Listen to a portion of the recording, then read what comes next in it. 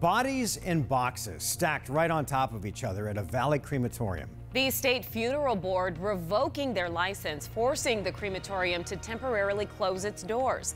Team 12's Michael Downa joins us now with the details about this case. Michael?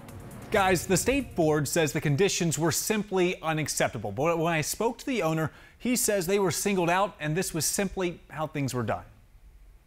This unmarked warehouse, the home of Saguaro Valley Cremation in Mesa, where in 2015 bodies were stacked on top of each other in cardboard boxes waiting for cremation.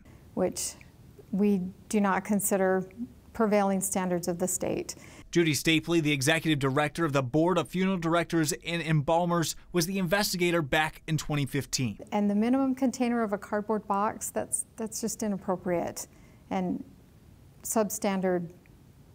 Any way you look at it. The stacking, along with a refrigeration issue and others, led to a 4-year court battle, resulting in 3 people losing their license and the business forced to close for 30 days. And even though sometimes we may feel there should be a further course of action, the board can only take the action as far as they're legally able to. John Woods, the owner, doesn't deny stacking the bodies in boxes, but he claims it was common practice at the time. He also believes that he and his manager, Frank Lambert, were singled out because the manager's previous business was also shut down for stacking bodies. Stapley says there was no singling out. And as the executive director, she says the rules are in place to help protect and respect the remains of everyone's loved ones. That we want them to know that when they leave their loved one, that they shouldn't have to worry what goes on when the doors close behind them, that they'll be cared for as if they were standing right there.